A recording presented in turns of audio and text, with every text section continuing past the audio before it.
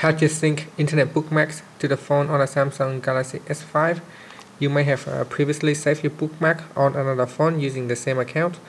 Now you can resync those bookmarks back to your internet browser here.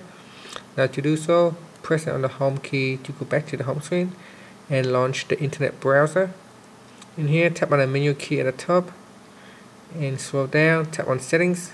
In settings, tap on account, and under here there's a sync internet checkbox. Tap on that checkbox and make sure it is selected. Once it is selected, you should see sync bookmarks and sync open pages will start to sync. First of all, it will start to sync open pages. After this features has finished, it will then start to sync the bookmarks. And that's it. Pressing on the home key to finish. Thank you for watching this video.